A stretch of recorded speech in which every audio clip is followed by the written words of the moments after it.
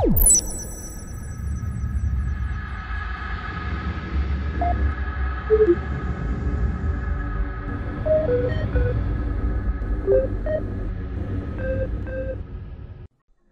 this grim future of ours, there is only war.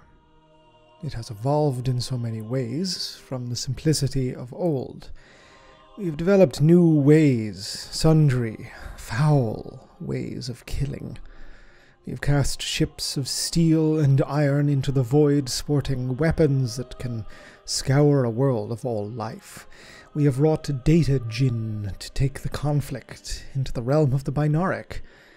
We even war with our minds, ethereal battles in a no space of pure idea forms. Yet, despite this, the galaxy, hateful as it so often is, opts to make room for the baser modes of strife, to allow war to be reduced to the horrid bluntness of muddy industrial slaughter, for a planet to be turned into a carnal house of churning bodies, split flesh, and rivers of vitae reddening the salty earth. The type of war where lives are spent as easily as ammunition, where soldiers are as much a line item on a requisition form as artillery shells. One such conflict arose in the latter years of M41, scant centuries ago. One that served a reminder that, though we may live in a future far removed from the wars of our past, the world can still so readily pivot to men slogging through a trench, defying choking gases and sucking mud, only to die nameless and unmourned on a world that hates them for a regime that doesn't even care. Know then that this is the first in a series of records concerning this conflict, of a campaign as infamous as it is now hatefully iconic. The Siege of Vraks. For such an infamous chapter in Imperial history, this particular conflict began fairly inauspiciously, with the long-expected death of a priest. Cardinal Borja of the Scaris sector passed to his Emperor-granted reward in 366-804 M41 at the age of 400, his natural life having been greatly extended by juvent treatments that his position had granted to him, and others that his personal political power had allowed him to secure more of. A solid and dependable ecclesiastical presence in life, the long sweep of his tenure had allowed him to carefully secure for his successor an easy ascension to the cardinalship. Thus was the position easily and deftly passed to his successor, Xaphan, without any of the necessities of politicking or bloodshed. As the bells tolled for the dearly departed Borja, who, it must be noted, had not left his seat upon San Arturus for 2 centuries, Xaphan was enshrined as the new Cardinal Astra, with little in the way of any opposition raised from his contemporaries. Borja had been a powerful patron, and Xaphan was a capable protege of his tutelage. Keen to minister to a flock he felt had been long deprived of the presence of this highest of religious offices, Xaphan declared his first act as Cardinal Astra would be a grand pilgrimage, to both honor the memory of the departed Borja and renew the faith of the sector's laity. It would appear the new cardinal was not only quite aware of the billions he was now expected to minister to, but also of his own failings in mendicancy, for at no point in his ecclesiastical career up to now had Xaphan made any pilgrimage to any of the sundry holy sites abroad across Scaris sector. The retinue Xaphan assembled was one designed to not only project the correct airs of authority and piety, but was additionally a trial run to project his newfound power and influence, testing the waters, if you will, of just what the Cardinal Astra of Scaris was capable of wielding should he set his mind to it. 1,000 strong, at least, It assembled not just the requisite deacons, preachers, chantelaines, choirs, and sacristans, but in quite a coup for the new cardinal, a detachment of battle sisters from the Adepta Sororitas, the Order of the Argent Shroud, to be precise. Thus arrayed with all the trappings of what was expected of the imperial ecclesiarchy, Xaphan's pilgrimage began. The 5-year arc of the Cardinal Astra's tour can be considered, at least initially, a riotous success, in some cases quite literally. In the 2 centuries since the previous cardinal ensconced himself on his throne world, the Skara sector had grown somewhat religiously rudderless. The planetary establishments tended to the citizenry the same as always, with routine services and the everyday generality of purges, pogroms, and indoctrination persisting as usual. The arrival of religious leadership, in the form of a sole touring prelate, was an event that shook the masses out of the humdrum of everyday church-sponsored terror and control, focusing their devotional energies now upon a single soul. Leadership is a tenuously wielded thing, and in Xaphan, the flocks of Scaras were presented with a charismatic and, most importantly, new figure in which to vest their worship. There was a sharp rise in fanatical cults, aligned to the Church of the Emperor, yes, but outside its general control. The Redemptionists, the largest amongst them, pronounced the Cardinal's pilgrimage nothing short of a crusade, to rid Scaras of its indolence, its apathy, and its quietly festering heresy. A spiritual renewal of the realm of His Imperial Majesty's domain that had grown fat off years of relative comfort. On Thracian Primaris, the outdoor ceremonies of Xaphan grew crowds that numbered in the millions, with crushes and riots killing thousands as the frenzied masses attempted to get closer to his blessed figure, prompting harsh and bloody reprisals from both the local arbites and Xaphan's own Sororitas Honor Guard. Many of these faithful pledged themselves to the Cardinal, intending to sell their lives in his service. His entourage fleet rapidly bloated with ramshackle pilgrim transports and tuppenny bulk carriers, their holds crammed to the brim with the zealous citizenry of the sector. The word of Xaphan, spilling from cheap recordings and the slavering lips of thousands of preachers, was a constant background noise on these ships, as persistent as the thrumming of their engine stacks. Their number soon began, to worried eyes, to resemble those of a small army, rather than a mere procession of the faith. It is likely that in this pilgrim horde, Xaphan truly began to see the power of his position, and the potential it represented. It may indeed have been initially from a place of virtue. The council chambers of the ecclesiarchal conclave on San Arturus contained a multitude of responsibilities and work, all of it good and just, of course, but here, amongst the people of the Imperium, Xaphan was able to watch his word work wonders. Perhaps in this he saw a calling or a truth the work of the Emperor made manifest, his duty and his role being fulfilled in a very tangible manner. He was stirring the fervor of the laity with each sermon, his deliverances swelling the tides of the faithful with each passing day. The people were believing with a zeal that had not been seen throughout the sector for literally centuries. Real action was being taken, no presiding over conclaves, developing policy, or fine-tuning ignorable declarations. Surely this was good. Surely all was right in the world. The Cardinal was recorded to have voiced these opinions to his most trusted advisers, musing with those closest to him at what these feelings could mean for his new tenure in the office. Most demurred. The ecclesiarchy has a tenuous history in this particular regard. Memories of the Age of Apostasy persisted into M41, or rather, the inquisitorially mandated laws in memorial of that particular chapter of imperial history did.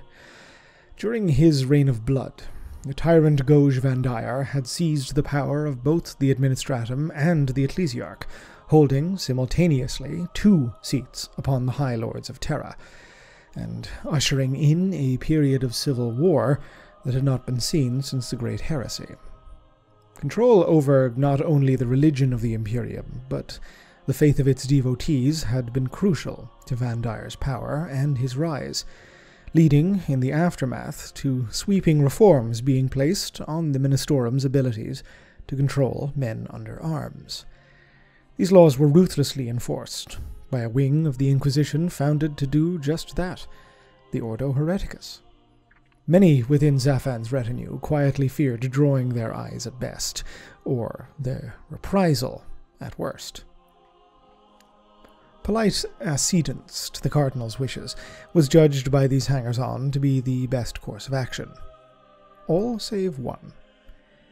Deacon Mamon, a young man recently joined after impressing Xaphan during the ceremonies on Thracian Primaris, was favored by the Cardinal for his forthrightness, and his desire to see this pilgrimage as a force for good within the sector.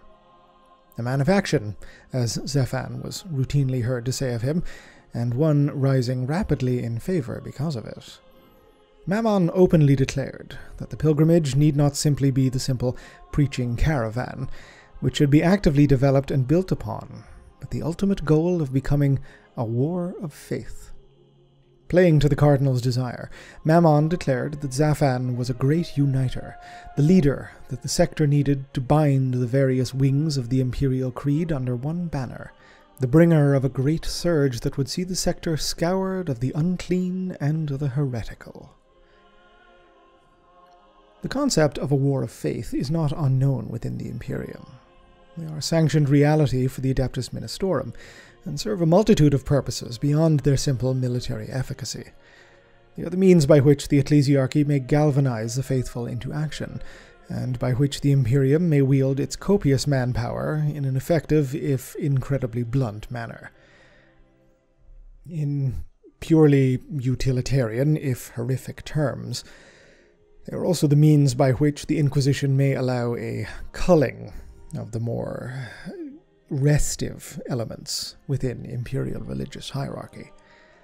A demagogue is all well and good until you find yourself the object of their hatred, and wars of faith allow for that hatred to be directed just where the Imperium desires it to be, outward. The peak of wars of faith is widely considered to have been reached in the Age of Redemption from M37 to M38, but has remained, strictly speaking, well within the strictures of the Lex Imperialis, although crucially they must be sanctified and approved by the High Ecclesiarch on Terra itself.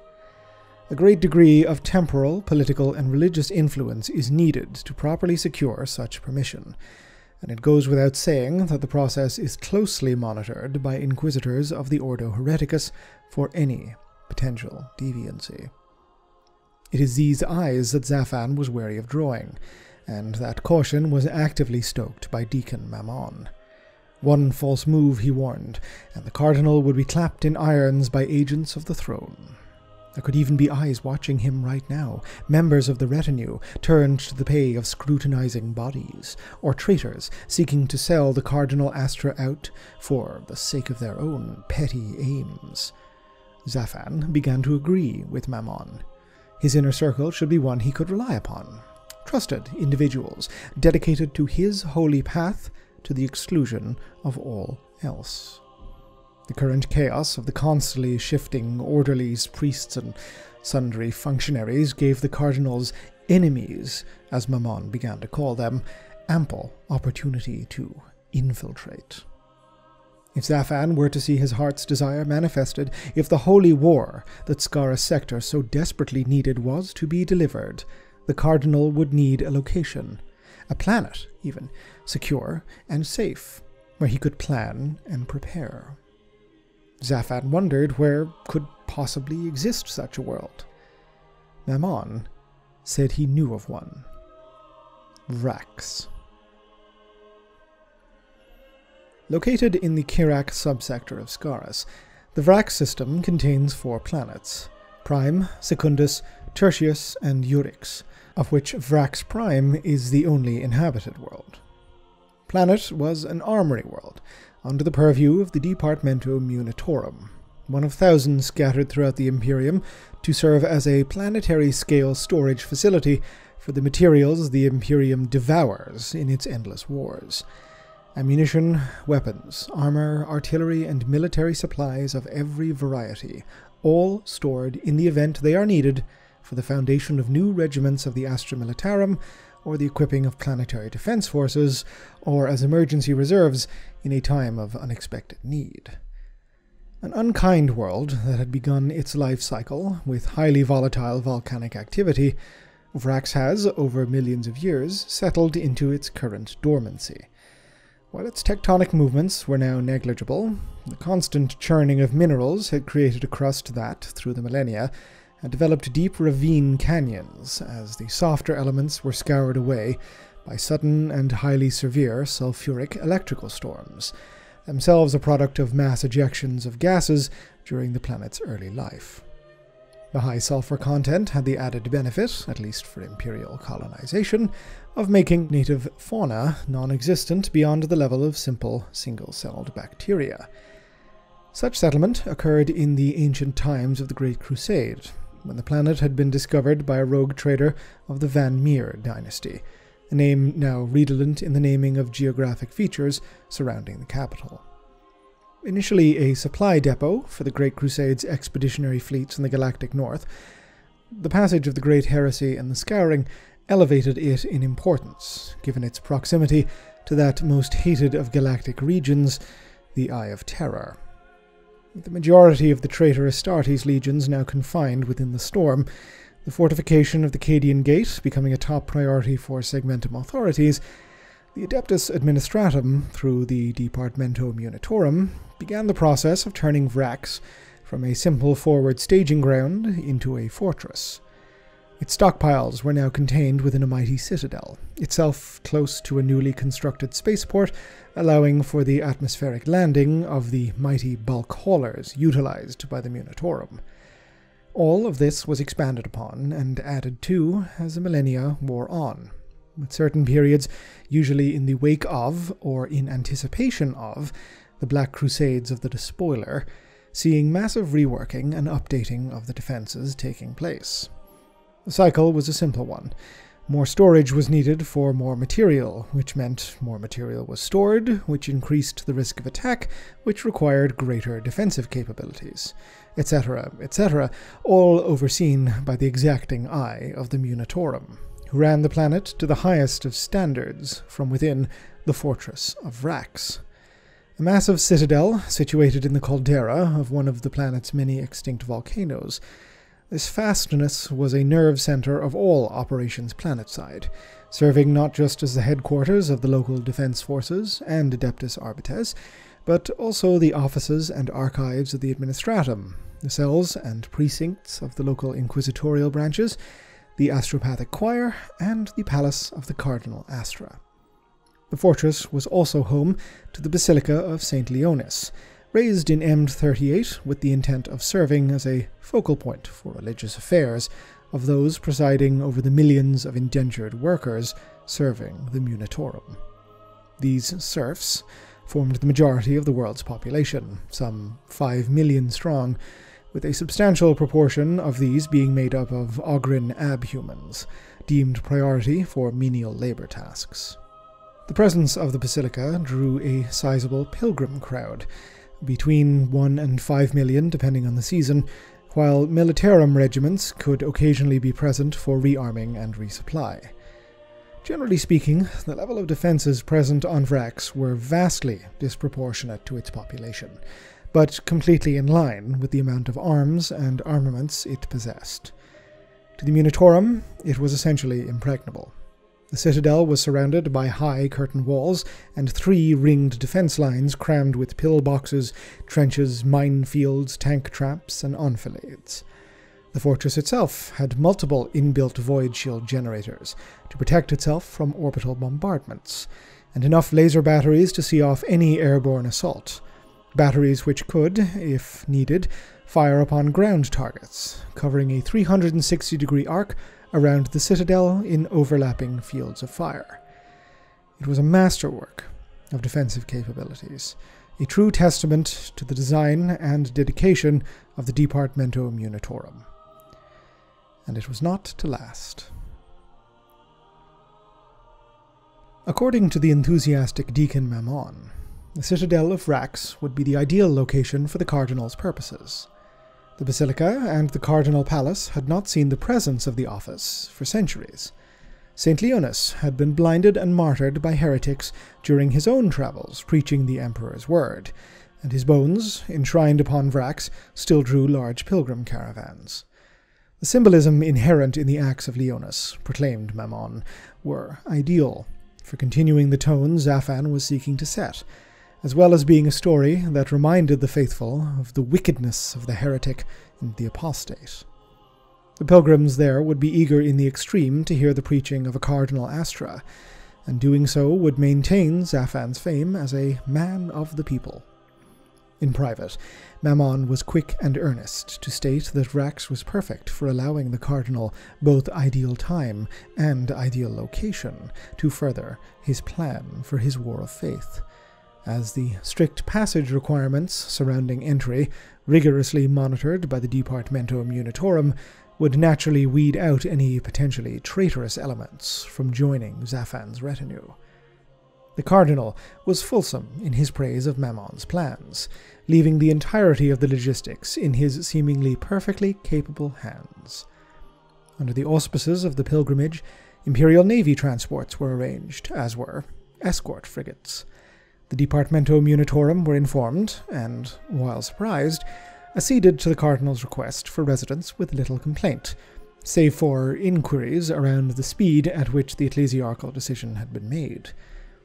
Potential issues with this, and with security concerns, were ironed out rapidly by Deacon Mamon's silver tongue, assuring the Munitorum that he had all confidence in their ability to carry out any and all preparations in record time, such, of course, being their devotion to the Emperor's Church and its works. A frenzy of action ensued throughout the subsector, as ships were rerouted and astropathic messages shot back and forth, bearing the news. The new Cardinal Astra, the mendicant preacher of Scaris, the champion of the common man, was coming to Vraks, which would now become the true seat of religious authority within the sector. The arrival of Xaphan upon Vraks was an event accorded all the pomp and circumstance the Munitorum, eager to prove Mamon's faith in them well placed, could muster. The entire garrison of the Citadel was marched out and lined the road to the spaceport in perfect parade order, banners fluttering in the sulphur-tinged winds. The storms, usually redolent of Vraks' atmosphere, kept at bay that day, a sign the more pious of its citizens counted as an exceedingly auspicious one. Xaphan's procession was immense, and the crowds of pilgrims in its wake even more so. It had been quite unlike anything the armory world had seen in millennia, and, after conferring upon the waiting garrison his most sincere blessing, and after a perfunctory meeting with the Master Prefect of the Munitorum to conclude formalities, the Cardinal retired to the ecclesiarchal palace with his inner circle, the grateful and smiling Mamon at their head. Little was seen of the Cardinal following these initial meetings. Contrary to the expectations of both the Munitorum officiates and the indentured workforces who had heard so many rumors of his willingness to preach, Xaphan rarely made any public appearances or addresses, occasionally visiting the shrine at St. Leonis's remains to pay quiet homage, much to the delight of whatever pilgrims were lucky enough to be present in the basilica at the time. Few were admitted to his presence, and those that were did so only with the permission of Deacon Mamon. The prelate had taken over management of the public face of the Cardinal, assuring inquirers that Xaphan was deep in contemplation over matters spiritual, working day and night on behalf of the people of Scaris. Life on Vraks began to return to normal. The workers forgot the Cardinal's presence as their overseers demanded higher quotas to make up for the time lost by the arrival ceremonies. Administratum and Munitorum officials returned to the daily toil of storage management, shipping manifests, and deployment scheduling. The Sisters of the Order of the Argent Shroud, content that their charge was protected by the fortress and garrison as much as their own presence, took up residence in the Chancel Priory, attached to the basilica, electing now to be an honour guard to the relics of the departed saint. Days turned to months. Life was regular, and all the while, in secret, Xaphan laboured. The first steps of his war of faith were being laid. He had already elected, at Mamon's urging, not to dispatch missives to Terra, as the urgency this upcoming crusade dictated that such channels would only present an unacceptable delay. A war, of course, would need an army. Xaphan already had his corps, the militant pilgrims still encamped outside the citadel awaiting his word, but he would need more. While functionally disallowed from doing so, Mamon had already seen to this, a legal loophole granted to the Ministorum by the presence of the basilica, which, as an imperial holy site, contained sanctified relics, and was permitted in times of conflict and threat to raise a fraterus militia in its own defense. By the Cardinal's direction, Mamon sent the most trusted of his missionaries out to the work camps and hab blocks to spread the word of Xaphan. Their sermons began as military-tinged rhetoric, extolling the virtues of service to the Emperor and death in his name and in defense of his realm. From there, they called curses upon the hateful eye that squatted in the skies of the world, baleful and apocalyptic. And finally, they spread word that heretical forces were already abroad in the Skara sector, pillaging their way from planet to planet and butchering all those loyal to the throne that they could find. Many a preacher invoked the trials faced by the departed St. Leonis, whose torture at the hands of heretics, simply for doing the word of the God Emperor, was now being replicated across dozens, nay, hundreds of worlds. Vraks was next, the missionaries swore. Would these workers stand idly by and let it fall? Or would they rise in its defense, pledging their lives to the cause of protecting all that was good and holy in this galaxy? The atmosphere of life upon Vraks was slowly charged until it fairly crackled with zealotry. Open displays of religious fervor became at first commonplace and then expected.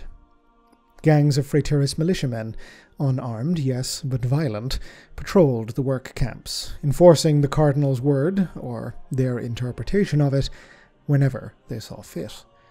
Their influence extended over the garrison, granting them legitimacy, and all those who were found to harbour thoughts against the Cardinal or his word were surrendered to the just as sympathetic arbites, dragged into the depths of the Citadel's dungeons for correctional torture. Within the Cardinal Palace, Deacon Mamon was personally working to establish an inner circle for his master, one that could be trusted to obey the words of Xaphan without question. Drawn from the ranks of the Fraterus, Mamon selected those with talents or ruthlessness he deemed necessary, creating a fanatical group known as the Disciples. The proximity to power that this group offered was additional enticement to the commanders of the local garrison, who Mamon was quick to flatter and cajole, or even bribe with the Cardinal's vast wealth, should the simple appeals to piety prove insufficient. Where all else failed, the inroads the deacon had now made would allow his sufficient influence to remove the remaining holdouts and have them reassigned or replaced by those amenable to the Cardinal's cause. Eventually, all could be relied upon to heed any wishes Xaphan may express. None were under his command in the strictest sense. There was no usurpation of the direct line of command authority, it is true, but in practice this was merely semantics. Every officer of the garrison was the Cardinal's. The only holdout were the local Adeptus Arbites, who had been deliberately excluded from Mamon's machinations for fear of a misunderstanding of purpose, or so the deacon would claim when pressed. Mamon's work and Xaphan's word were working their way through the population of Vraks with stunning rapidity.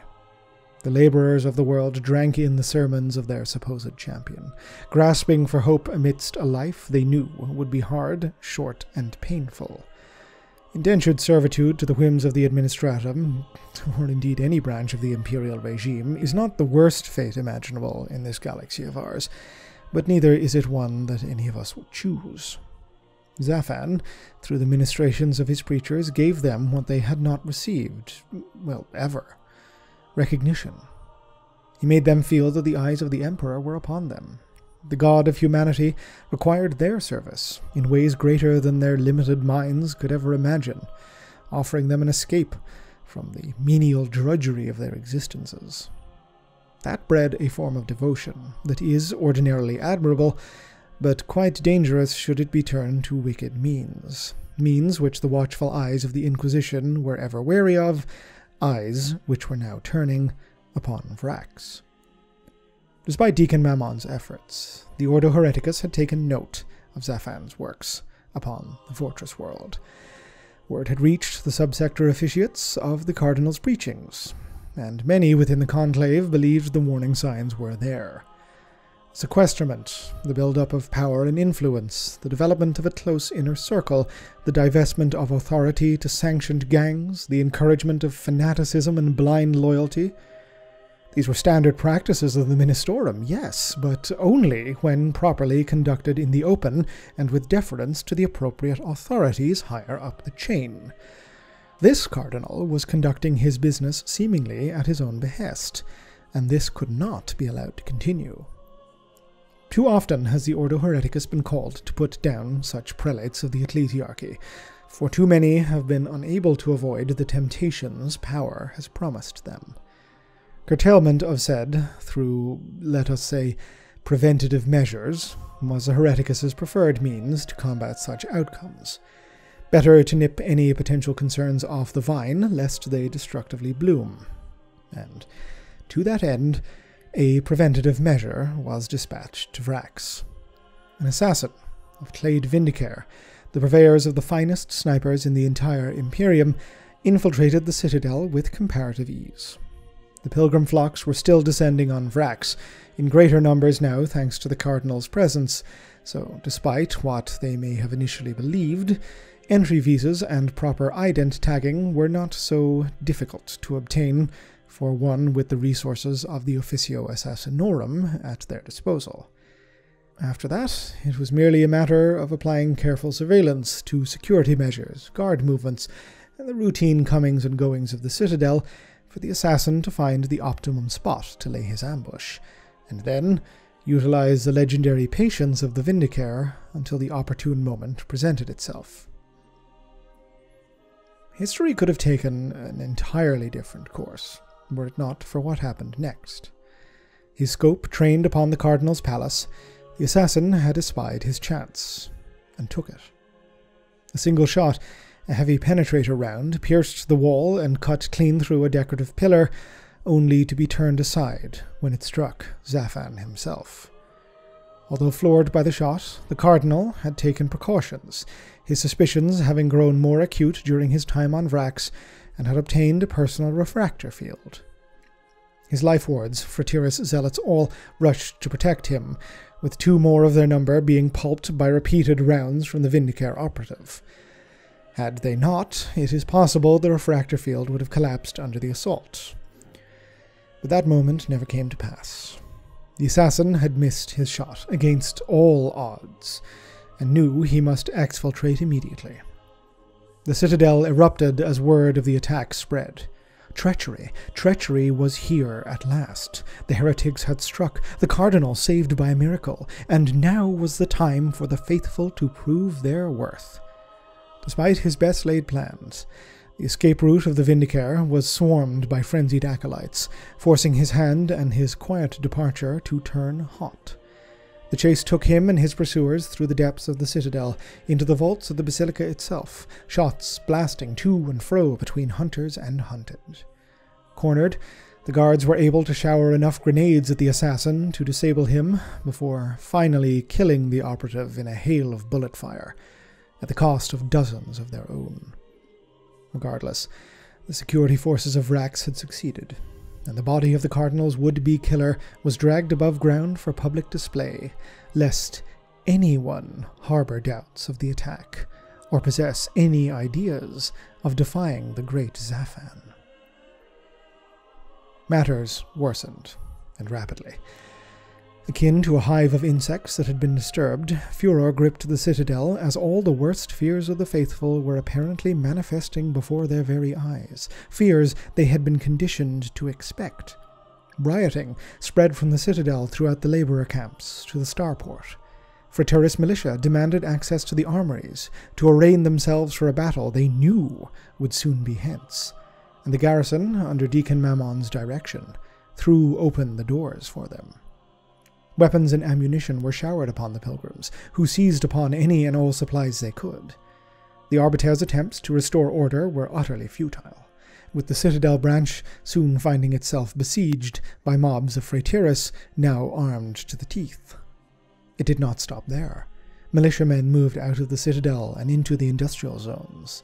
Everywhere the workers of Vraks ceased production and threw down their tools, rising up against their overseers at the extolling of Xaphanite preachers in their midst. Desperate, the master prefect of Vraks, a Munitorum man to his core, ordered the garrison to put down the uprising that was now becoming almost total, but found his orders countermanded by word from the Cardinal's office. This was a religious affair, they said. The war of faith had begun at last. The master prefect had failed in his duty to keep the heretic from the shores of Vraks, and now the world's defense must lie with the faithful. Attempts by the prioress of the sororitas to intercede on behalf of law and order only resulted in her being clapped in irons and thrown into the dungeon, with the rest of her mission similarly seized, although some sold their lives dearly in the process. With nothing in their way, the Xaphanites, under Deacon Mamon's explicit direction, stormed the offices of the Munitorum, killing the helpless master prefect as he fled to his personal shuttle. The astropaths, frantically screaming distress calls into the ether, were put to the bayonet. Outside in the labor camps and hab blocks, chaos reigned, but the Citadel of Vraks had fallen for the first time in its millennia-long history, and had fallen from within. Cardinal Xaphan, recovered from the attempt on his life, was now the sole unchallenged ruler of Vraks. What would come next would be simply years of punishing, unrelenting, and apocalyptic slaughter, the likes of which are remarkable, even by the Imperium standards. That account must, however, wait for another day. Until such time, Ave Imperator, Gloria in excelsis terra. This video and this channel were made possible thanks to the very kind donations and support from my Patreon subscribers. If you'd like to help support the channel, head on over to patreon.com/Oculus Imperia. If you'd like to receive more updates about the channel and any future videos, you can contact me or follow me on Twitter @Oculus Imperia. Otherwise, please like, subscribe, comment, let me know your feedback, and as ever, thank you very much for watching.